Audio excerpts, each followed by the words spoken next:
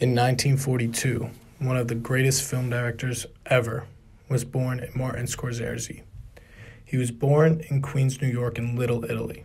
In 1967, Martin Scorsese made his first feature-length film, the black and white I Call First, which was later retitled Who's That Knocking at My Door, with his fellow students actor Harvey Keitel and editor Thelma Schoonmaker, both of whom were to become long-term collaborators.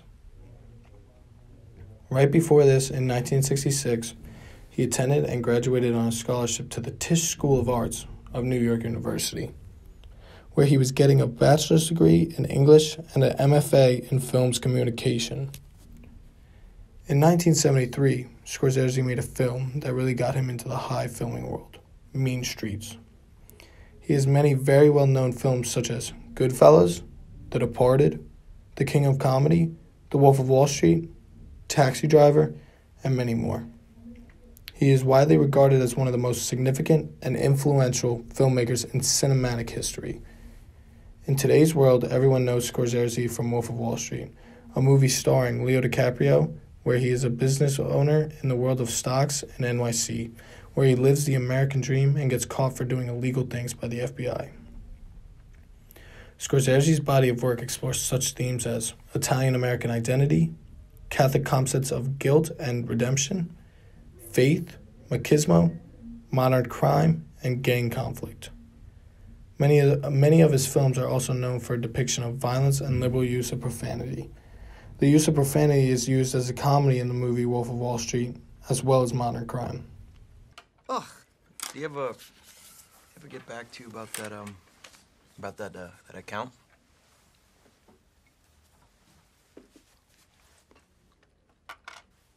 You know, you remember it was like 4 or 5 mil, something like that, right?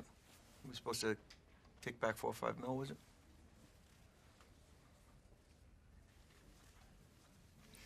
You know, I was fucked up, Jordan. You know, so I don't remember.